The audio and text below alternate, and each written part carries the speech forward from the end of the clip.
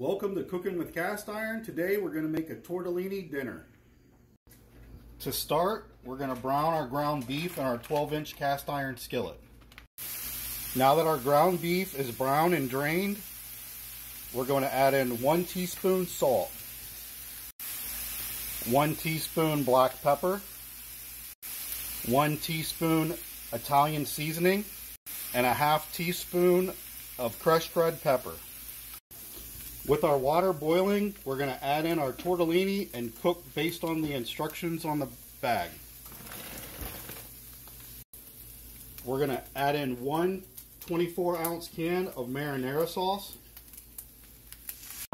We're going to add in 6 ounces of ricotta cheese.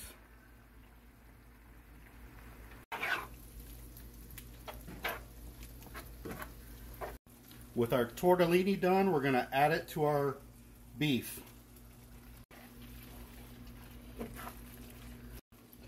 We're going to sprinkle on 6 ounces of mozzarella. Now we're going to bake it for 10 minutes at 350.